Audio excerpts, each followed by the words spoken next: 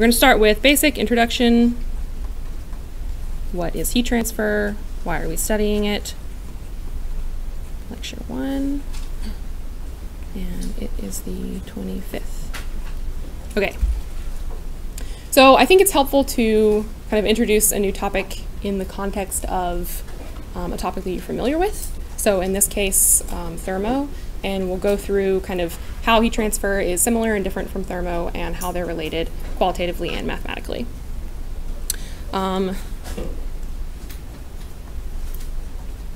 So I'm assuming that you've all had thermo. Is that right?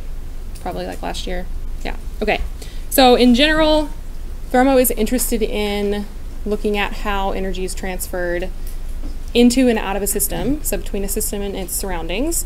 And there are two kind of major ways that that's done, or two kind of major modes. Do you all know, do you remember what comes into and out of a system in thermo? Work and heat. Yes, beautiful. So we'll summarize for thermo.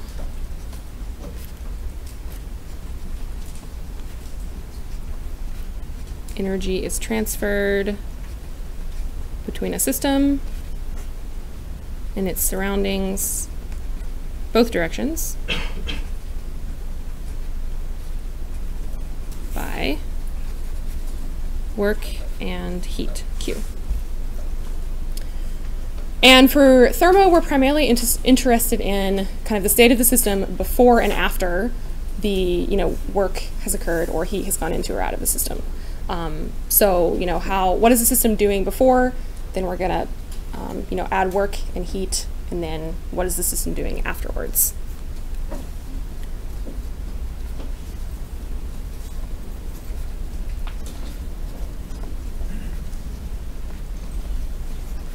So we're interested in the before and the after.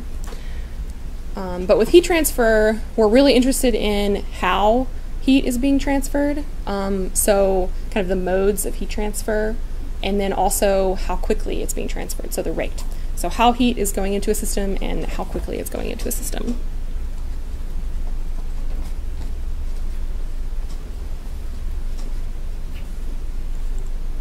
Transferred.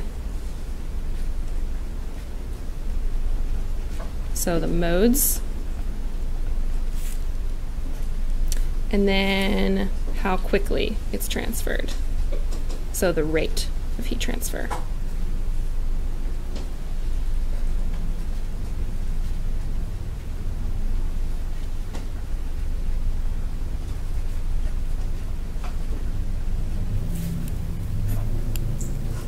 Okay. So I feel like when you're learning a topic, it's always useful to understand why you're studying that topic, so the motivation. There are plenty of applications of heat transfer. You're probably familiar with quite a few of them already. But basically, systems and devices that you use every day, cars, personal computers, supercomputers. Maybe you don't use supercomputers every day, but someone does. Data centers, those basically all generate heat, excess waste heat, by operation. And if there weren't systems in place to remove that heat, it would be detrimental to the operation of the computer or the car or whatever. And there's plenty more applications, but in general, I've found that even if you don't end up directly, if you're research or job or whatever, directly related to heat transfer, you're probably going to end up needing to know and use some topics to do with heat transfer in whatever you do. So, for example, Abby and I run our turbine experiments in an experimental flume, and to have really repeatable performance with our turbines, we need to have the water temperature held really exactly so that the Reynolds number is the same. And the pumps put heat into the water, and it's continually changing. So to run our fluids experiments, we had to design a heat exchanger that we could put in the flume and basically figure out how big it should be, what we should run through it, what temperature it should be at, and how to control it so that we could hold the temperature of the water for our fluids experiments at precisely what temperature we wanted. So even if you're not directly doing something related to heat transfer, you're probably going to end up working with it in some way. So we'll start with some definitions to just kind of lay out the basic ideas of the concepts that we'll be working with here. So you all probably know there are 3 types of energy: kinetic, potential, internal. We're going to be talking a lot about internal energy in this class. And that basically has to do with the microscopic energy of a system. So kinetic energy, has to do with the kind of bulk motion of something. Potential energy, the energy that something has from gravity. And then internal energy is like what energy the system has microscopically, so you can't see it. So microscopic energy.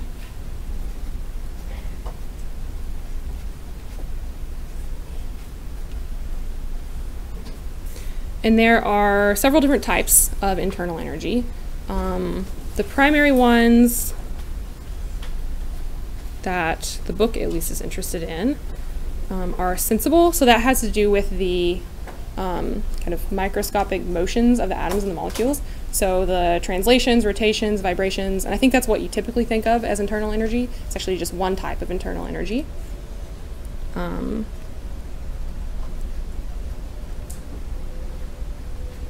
So translations, etc.,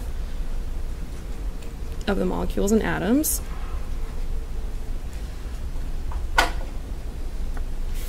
And then there's latent,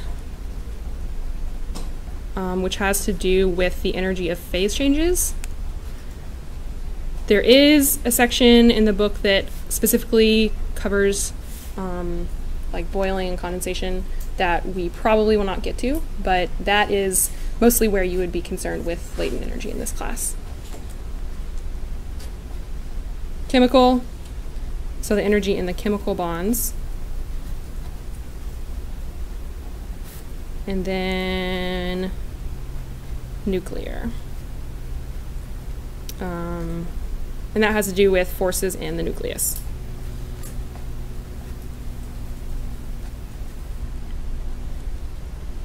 Okay, so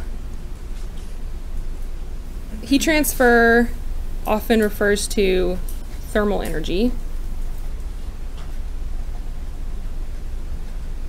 which is really just the sensible component plus the latent component. Thank you. I will try to pay more attention to that. Plus the latent component of internal energy. So that's U thermal equals U sensible plus U latent, where U is just the symbol for internal energy.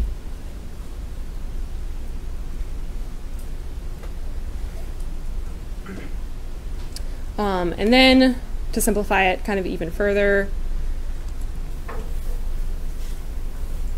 heat transfer, at least for the purposes of this class, is often, we're often going to be talking about only the sensible component.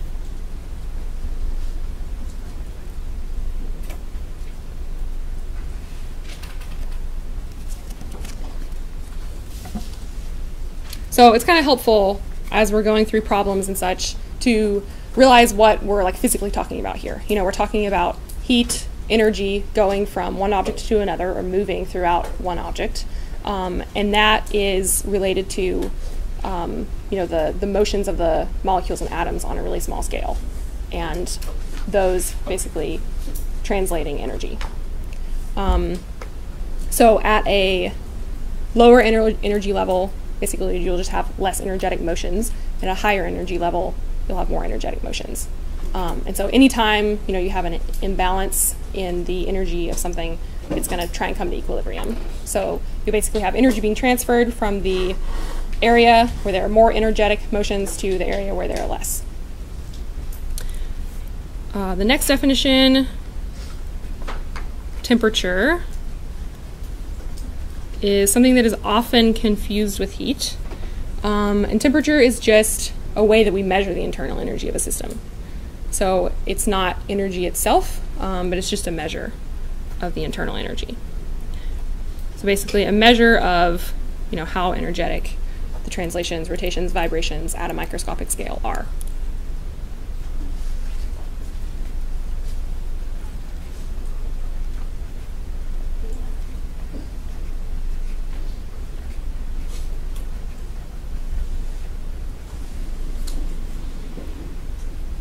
And then with all of these kind of concepts, we can put together a definition of what heat transfer actually is. And I like this definition. It's pretty concise. It's thermal energy in transit due to a spatial temperature difference.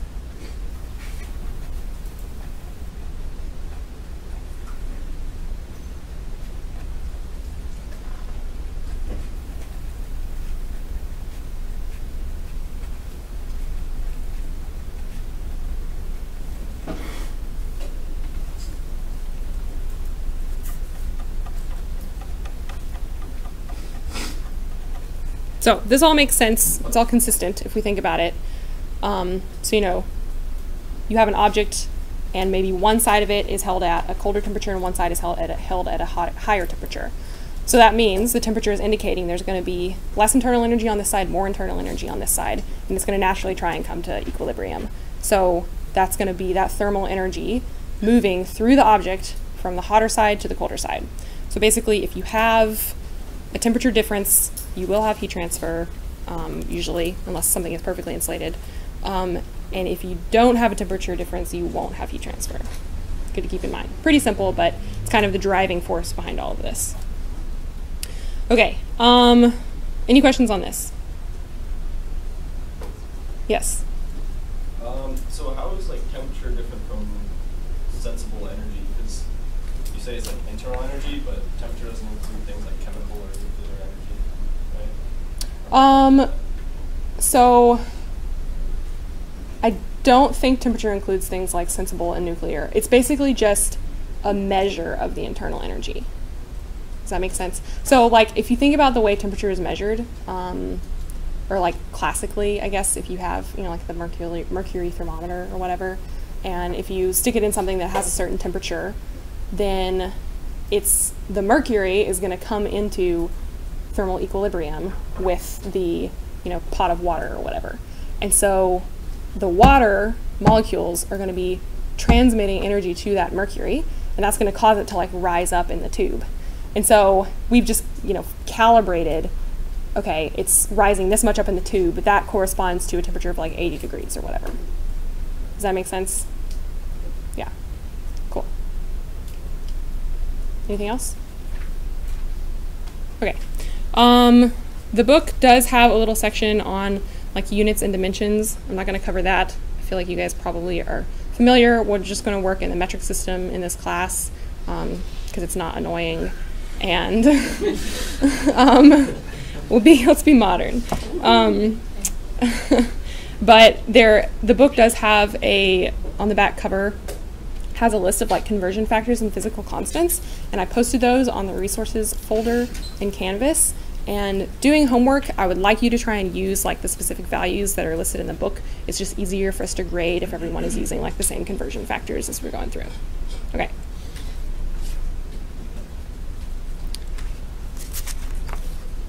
All right. So let's switch now to talking about more specifically how heat transfer is related to thermodynamics. So we'll start, I don't know, a little new section here. And specifically, we're going to talk about the relationship to the first law of thermodynamics.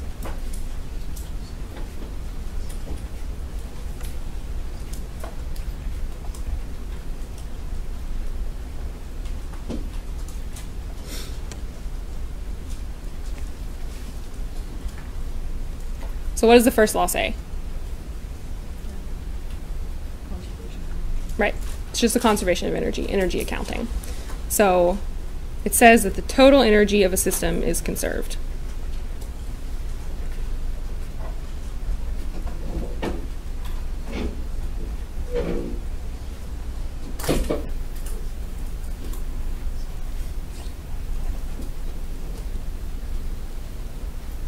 And so that means that the energy of a system can only change if energy is crossing its boundaries, the total energy of a system.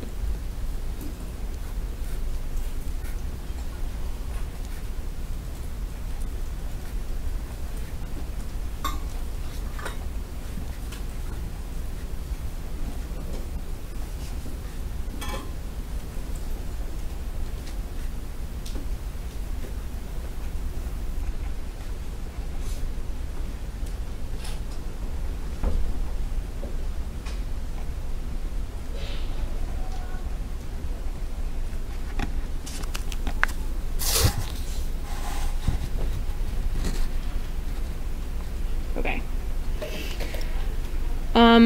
So typically when we talk about, the first law in thermo, we make a distinction between closed systems and open systems. So for a closed system,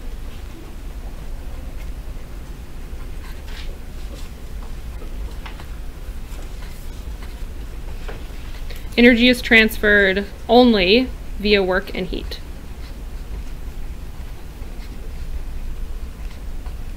So you basically have a system that has a material boundary, a solid boundary that has a fixed amount of mass, so you don't have mass coming in or out, and you just have energy being transferred via work and heat. And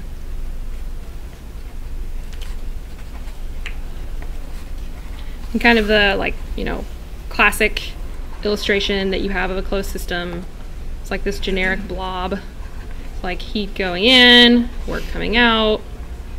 And then you have the change in the total stored energy of the system. And then mathematically, it's written like this. So the change in the total stored energy of the system is equal to what's coming in, the energy coming in, minus the energy going out. And you probably remember from thermo, we just have it defined as heat in and work out. But if, it can be reversed. If work is going into the system, it's just a negative, so then you have Q plus work, so you end up with a total positive into the system.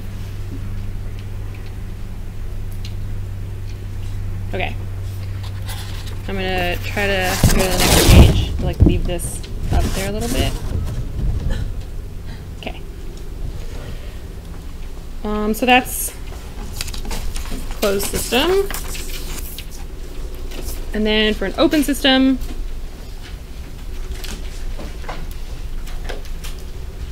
you don't actually have any material boundaries, any solid boundaries. You're basically just defining a volume, and you're just kind of picking an arbitrary surface that defines the edges of the volume, and then you're basically accounting for the energy in that volume. So again, you can have heat and work move in and out, transport energy. And then you can also have mass come in and out of the volume. And mass is going to, necessarily conduct energy with it. So now you have to account for not only the work and the heat being done, but also the energy that's coming in with the mass and the energy that's leaving with the mass that leaves. So let's say energy can be transferred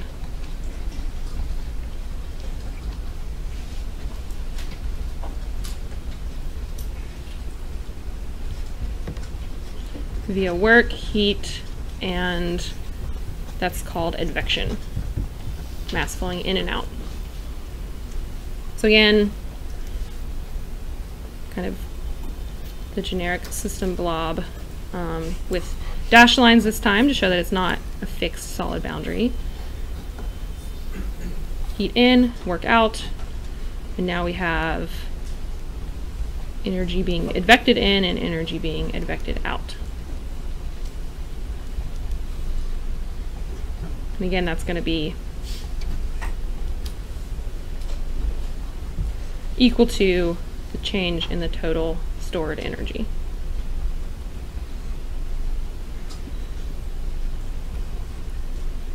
Q minus W plus energy advected. And here, we're just saying that this is the net energy advected. So accounting for, what's coming in minus what's going out in that one term.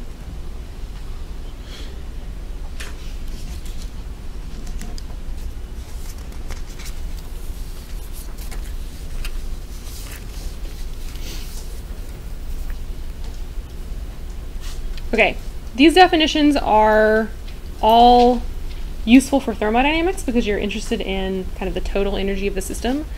But in general, for heat transfer, we're only going to be looking at kind of specific types of energy, so kind of subsets of the total energy.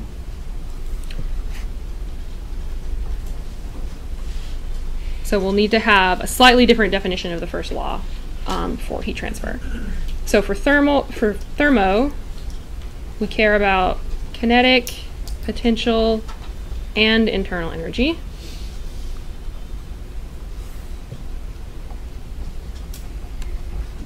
But for heat transfer, we're only interested in specific types.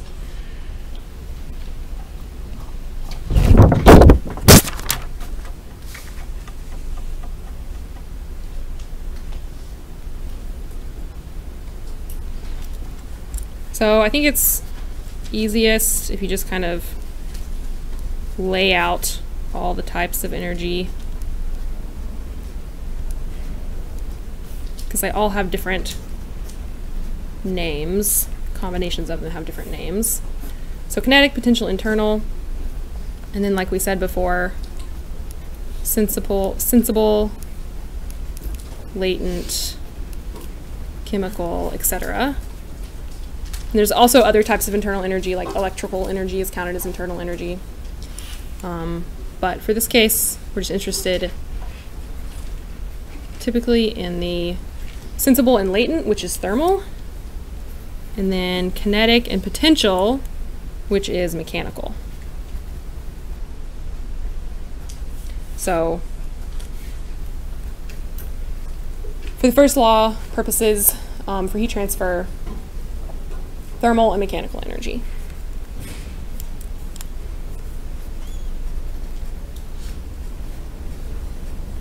Okay.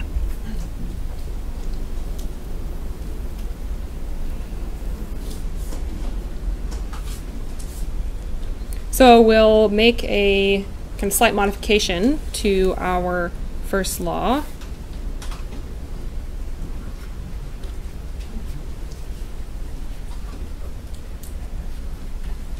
So first law for heat transfer.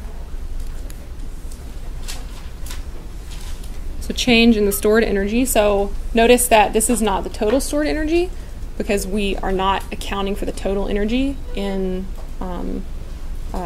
for heat transfer. We're just interested in mechanical and thermal. So that's the change in the mechanical energy plus the change in the thermal energy. I guess I should note here that this is thermal energy, which I'll usually call U sub T. And then if we break it all the way down, that's kinetic plus potential plus sensible plus latent. And just like before, that's going to be equal to the total energy that we have coming in, which could come from work, heat, or advection. Total energy going out, again, from work, heat, or advection. But we're going to have a new term here, energy generation. So the distinction here is we're not accounting for the total energy. So there could be, in the system, there could occur some conversion of, for example, chemical energy to either mechanical or thermal. So for the purposes of our accounting, this looks like energy generation because we're only keeping track of the mechanical and the thermal energy. And that could go both ways. So it could be positive or negative energy generation. So thermal energy could be converted to chemical energy, in which case it would look like an energy loss in the system. So we're going to say this is actually conversion from other types of energy that we aren't particularly interested in keeping track of.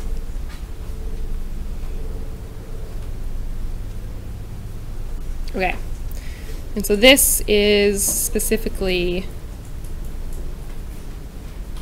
well, change in mechanical and thermal. It's right there. I won't call it out specifically. Okay.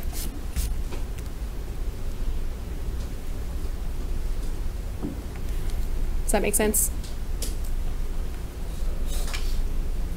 All right.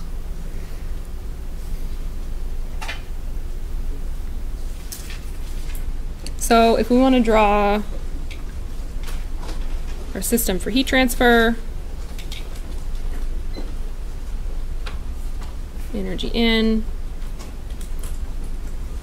energy out, stored energy, and now energy generation.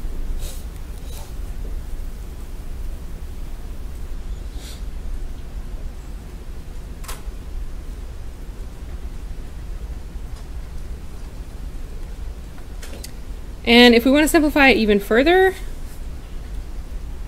typically with the problems we're going to be working on, the kinetic and potential energy and latent energy changes are all going to be negligible.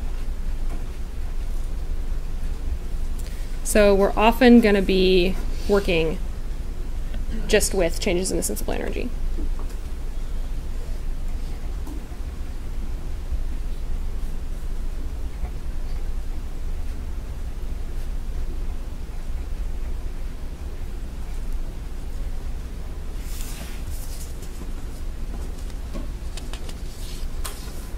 Right.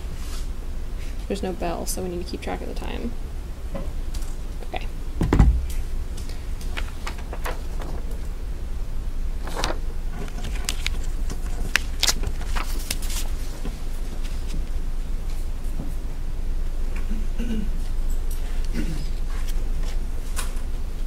Okay. Any questions on that?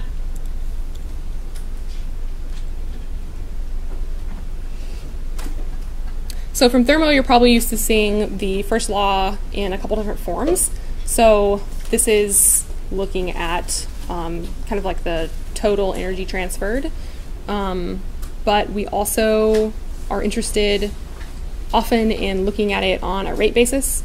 So this would be looking at like energy in joules, and we're also interested in the transfer of energy in joules per second, so watts.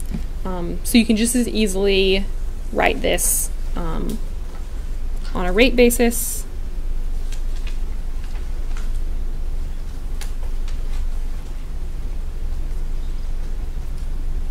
Which, if we just write out the full definition, is just the time derivative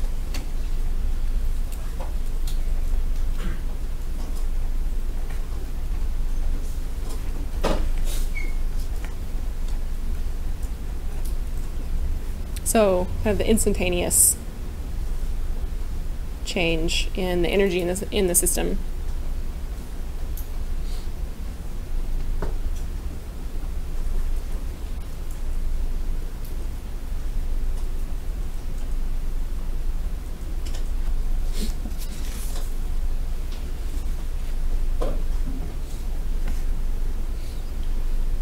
Yes. Okay, what does G stand for? Generated.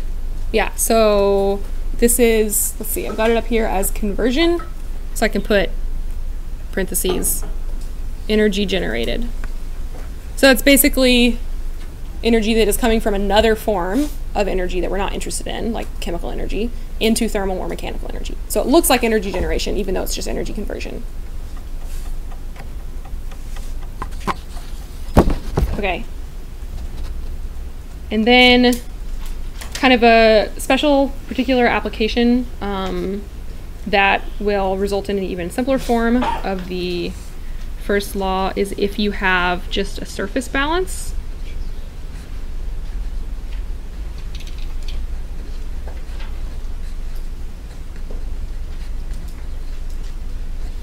So say you have a wall that's held at some temperature, and then you've got, you know, some air flowing over it, and you want to look at, you know, define your control volume as being just the very surface of the wall.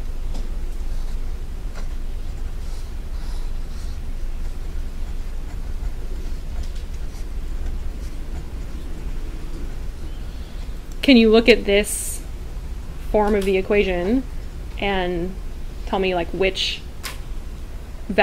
terms are just going to drop out? automatically if you're looking just at the surface. So that it's, you know, infinitesimally close to the edge, so you don't have a volume, there's no mass. Right, so there's going to be no energy generation if there's no mass in the control volume. And then if there's no mass, you're also not going to be able to store energy. So for a surface, the first law is just going to reduce to the energy in, the rate of energy in equals the rate of energy out.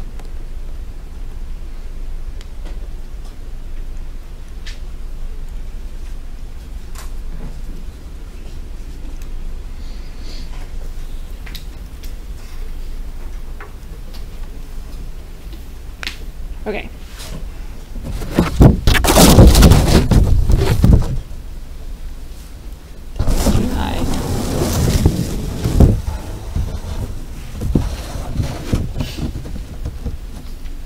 All right.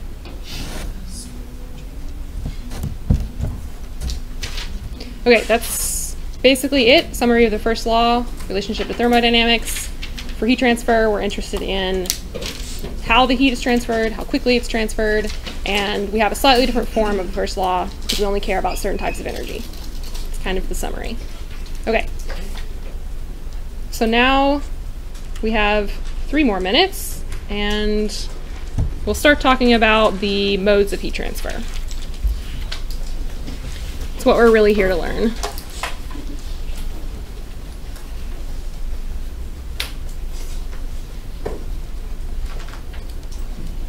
So this is basically looking at, you know, how does heat transfer, how does energy transfer occur?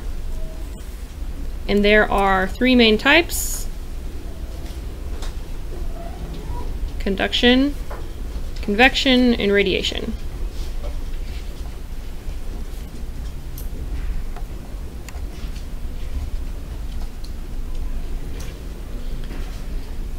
So conduction is applicable when you have heat that is being transferred in a stationary medium, so there's no bulk motion. And this could be, you know, it's kind of confusing to think about because typically you think about convection occurring with a fluid, but conduction can occur with a solid or a fluid.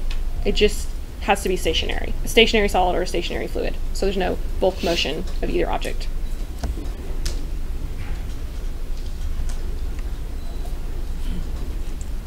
So conduction occurs in a stationary medium.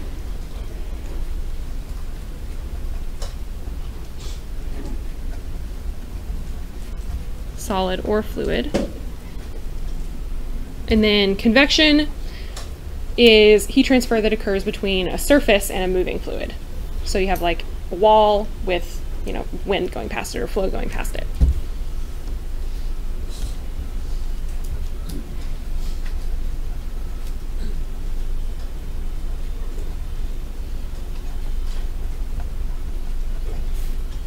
And then radiation basically occurs regardless of the medium. And so that is when you have, you know, 2 surfaces, and it's basically electromagnetic waves that both of the surfaces are emitting. So anything with a finite temperature is going to emit electromagnetic waves. And so they don't depend on like a specific medium to be transferred.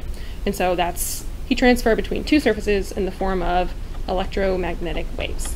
So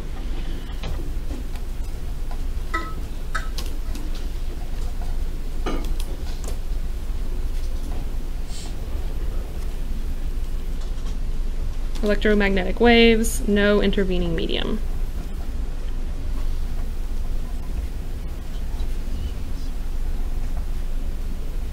Okay, that's a decent place to